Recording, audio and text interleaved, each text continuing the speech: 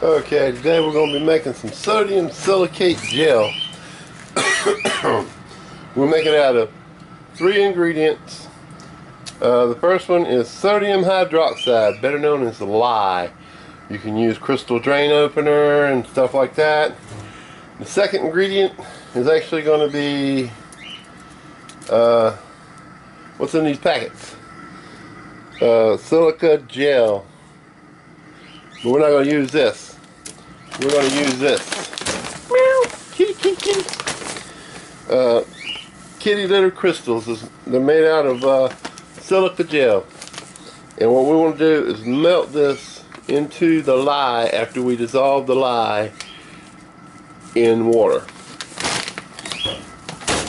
Okay, we're going to start out by, we're going to use our scale. I don't know if you can see that or not. And you got it on yet. We want 200 grams of sodium hydroxide.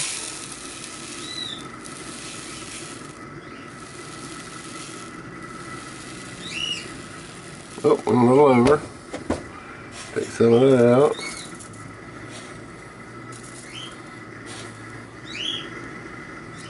Okay, we're at 200 milligrams of sodium hydroxide. Okay. We'll set that aside. I didn't get another bowl. Let me get another bowl. Okay, we're back, and we're going to measure out 300 grams of silica gel. Kitty litter. And you want to get the 100% kitty litter. You don't want to get the kitty litter that's got scent to it and all that. Should have reversed the bowls. And you might want to use some gloves doing this because that lye can eat you up.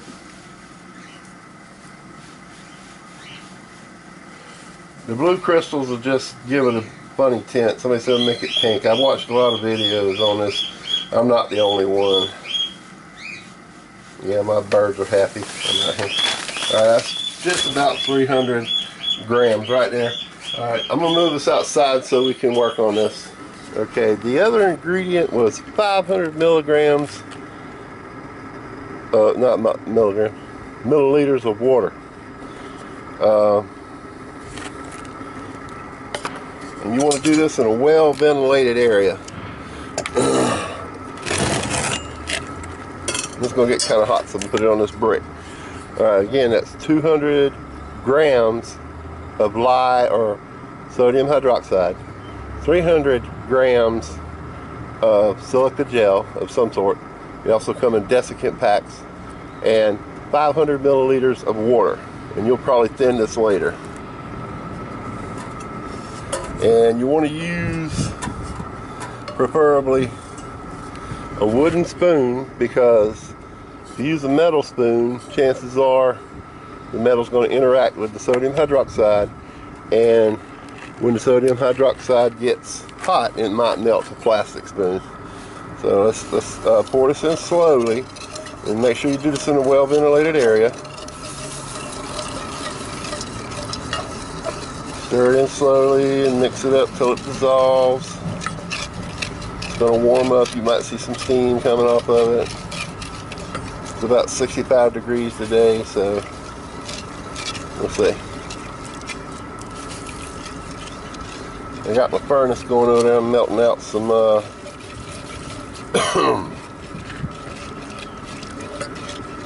wind blowing it back in my face. I'm melting out some castings that I'm working on.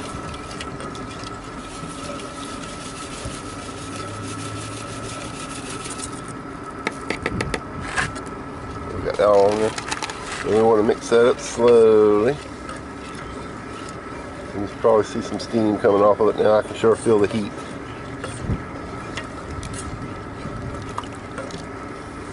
And if you can, use a stainless steel pot. I suppose you'd be alright using a stainless steel utensil, but most utensils aren't stainless steel.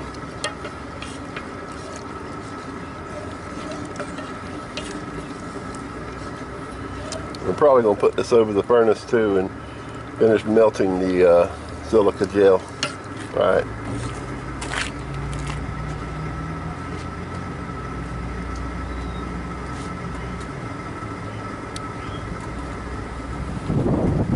I'm going to add the silica gel.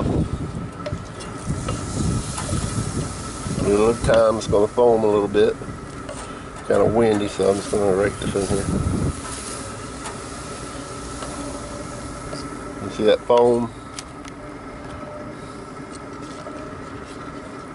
You're going to have some debris left from the kitty litter. If you use 100% desiccant gel, silica gel, it'd probably be less debris. And you see it's clumping up like that. You want to slow down and let that melt. You want it to dissolve.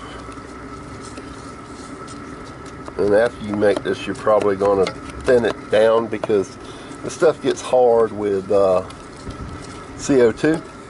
Use it for casting in sand. You take sand and mix it with this, form your mold, harden it with CO2 or let it harden over a few days, demold it,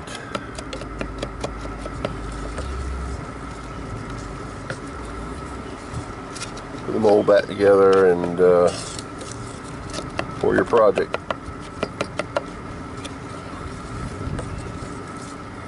Okay, we're going to have to move over to the furnace over there. Get this to heating up a little bit more. So let's move over to the furnace. Okay, you can probably see my casting molds down in there.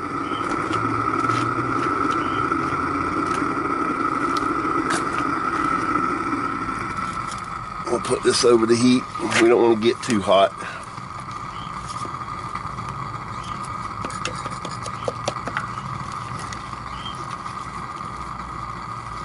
We want it to heat up enough to melt all that gel down. We got more to go in here.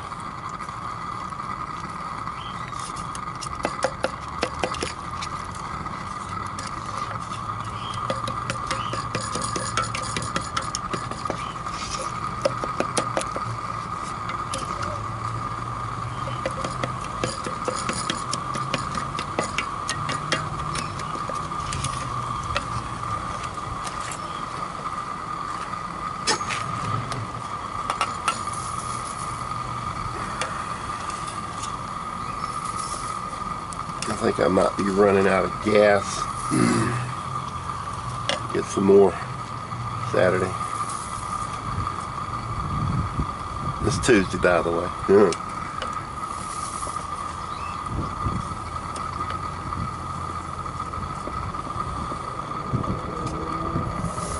Kind of breathe in them live fumes.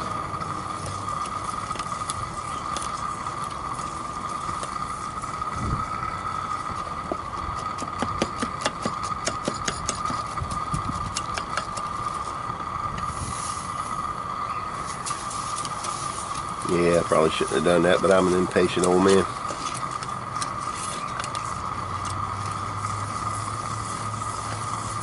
Probably gonna put some more water in there. 500 milligrams as a start, you know. And get some more water. But you're gonna thin it out anyway after you're done.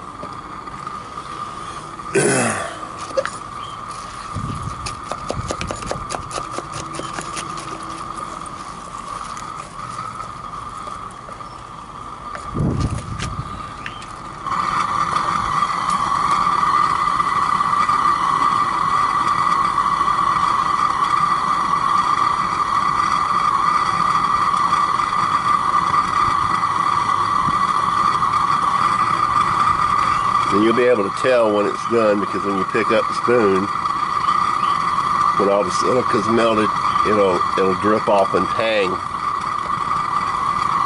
It'll be all sticky. You're supposed to use distilled water, but I'm using tap water because I've seen a lot of videos and they say it doesn't make a difference. So I guess we're going to see.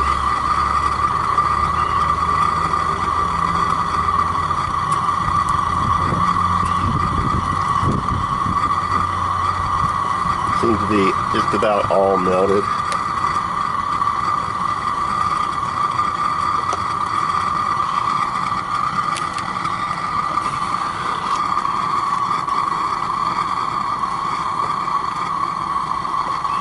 It might be got a little thin right now, but that's the way it needs to be, because if it's too thick, it'll harden up quicker, and it'll get a skin on it as it sits there, because the CO2 in the air will cause it to thicken up, harden up.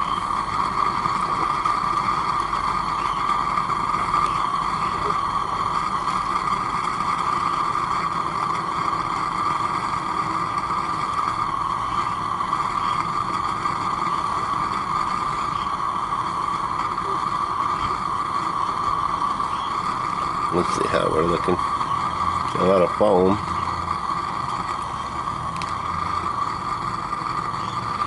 The drips aren't really coagulating like I'd hoped it would. I got it too thin right this minute.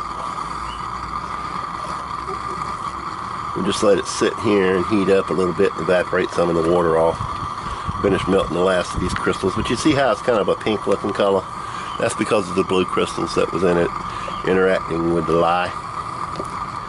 But you take this and mix it with sand, like I said, make your mold, whatever you're working on. You can inject it with CO2, or just let it sit for a few days until it hardens. It'll soak up CO2 out of the atmosphere.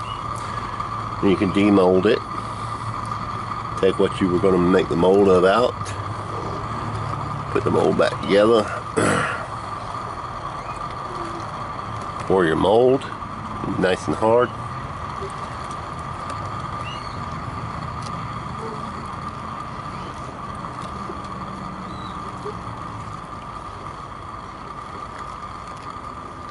I think I'm running out of propane, which is fine.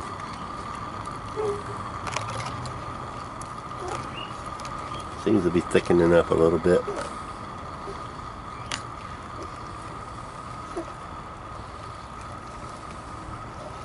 I'll be back as soon as it thickens up.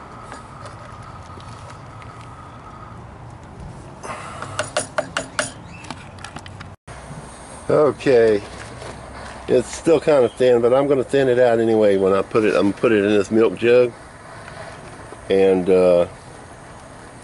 you want it to be as full as you can so it doesn't harden up in the jug. So we're going to let it cool off, and then I'm going to pour it in this jug. That's how you make sodium silicate gel, so that you can make your own molds with sand. You can use it as an adhesive if you leave it nice and thick. Try to keep a torch going over here, but the wind keeps blowing it out. But yeah, it will adhere two pieces of steel together nicely. People also, I wouldn't suggest using kitty litter for it, but people also use sodium silicate to seal head gasket breaks in their car by putting it in their water. But that's the 411 on it. I'm probably going to strain it through a coffee filter just to make sure there's no debris in it. It probably don't matter, huh? And pour it in this jug once it cools. So I got about, it's a half-gallon jug. I got about a little less than a quarter out of that. That was 200 grams of sodium hydroxide, 300 grams of silica gel, and around 700 milliliters of water. That's a little more than a pint of water. That's probably 20 ounces. That's a 20-ounce bottle if you were using a soda bottle. So yeah, and I can mix that with sand and cast objects in it. In case you were wondering what I was casting in those molds in the furnace, that's what I was casting. I just gave them an acid bath. And good polishing.